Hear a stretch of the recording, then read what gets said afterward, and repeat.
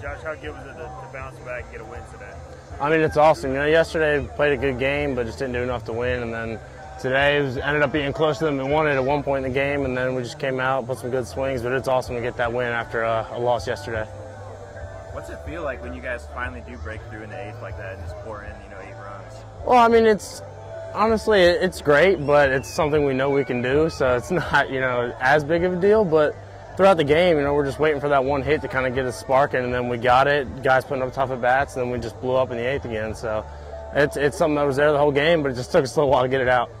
What did JJC say to you after he struck out? I saw he talked to you, and then the very next pitch you hit a grand slam. So what was the advice that he gave you? Yeah, he's just kind of let me know what the guy had, because obviously we have a sheet, but you can only get so much from a sheet. But when you have experience, you let other people know. But he was just talking to me about what to expect, and went in there and I saw a pitch. He told me, look for something up in the zone because all this stuff's moving around, and that's what I saw. Put a good swing on it. Grand slam. Did you know you got off the bat, and how much of a relief was it when he didn't catch it? I mean, I got to be honest. I kind of thought it was a fly out. I saw him keep going to it. I'm like, oh man, and then saw him kind of finally turn around. I was like, oh, all right, we got one there. But yeah, I thought I put a good swing on it. Didn't really know it was a home run, but I like the result.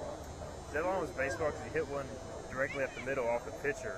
For bad luck, that turns into an out, and you kind of get one there. Is that just kind of baseball sometimes? That's how the game is. I mean, you can put the best swing on it, it ends up being an out. And I mean, like yesterday, we put a bunch of good swings up, they're outs. And then today we had some where we kind of got beat or end of the bat, and they've fallen for hits. I mean, it's just how it is. But it's a crazy game, but it's a fun one.